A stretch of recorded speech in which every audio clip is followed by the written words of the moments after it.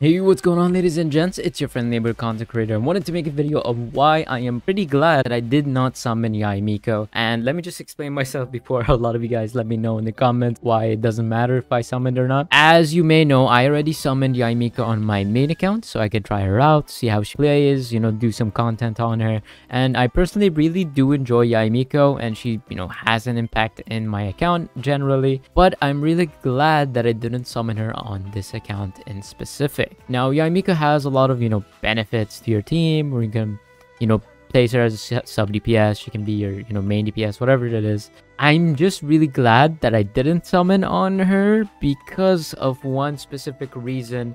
And that specific reason is pretty dream-like. I've seen a dream about a certain character that's not out yet. And this dream made me so happy that I didn't summon on YAE MIKO that I already want to start farming for this individual. Now, it's not a lot. I've just seen like a little bit because it was just in my face on the recommended page on YouTube. So it just the first thing I seen, and I had to look at it. I don't know why I had to, but I did. And I watched it. And to be honest, I'm sort of glad. Now I'm really excited about this next character that's going to be coming out. And pretty much I'm starting to farm. The artifact set for this domain, the Heart of Depth. Even though I have some for Tartaglia here that are insane. As you guys can see, they're pretty good. But maybe I can get some other ones that can be good as well. And at the same time, I can upgrade my Tartaglia if I have a really good one. But as you guys can see, I don't have the best ones. This one's pretty good, but the crit damage rolls that I got were not that great. You'll see it on the screen. I'll show it to you guys. But yeah, I'm really excited for this character, and I cannot wait to actually try out this character in the future and have him on this account. So I'm pretty glad that I, held off on summoning on YAE MIKO on this account. And maybe now I can focus on that character and what that character can bring to the table. Now, in general, I do not have any good weapon for him. So I do have this one, the Aminoma Kagechi. This weapon might be good on him.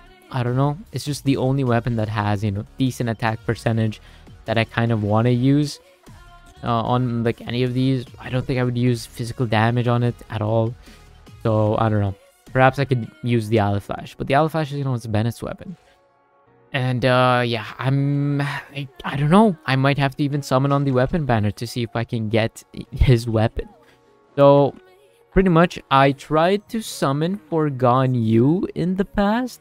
So I did the thing with myself where if I got Ganyu, I would, use that and keep saving. If I didn't, I would have to actually summon on the next character, right? Maybe I thought of YAE MIKO or thought of, Kamisato Ayato. And I'm sort of glad. So I got Jean. And if you guys don't know, Jean was my first 5-star on this account.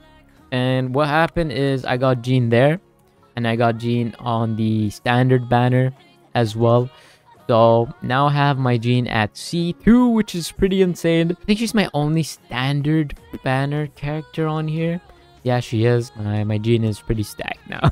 But yeah, I'm really excited for Kamisato Ayato. And I cannot wait to try him out. So I have the situation where I'm pretty much guaranteed Ayato if I want to summon on him. So if I do, end up summoning on him, I'll use the rest of the gems to try to get his weapon. But I only have one shot to get his weapon. So let me know in the comment section down below what you guys think of that. If you think that's a good idea, let me know. If you don't, also let me know in the comment section. I really do appreciate all the support and love you guys have shown my channel recently. I really do appreciate it. And I'll see you guys in the next video very soon. Goodbye.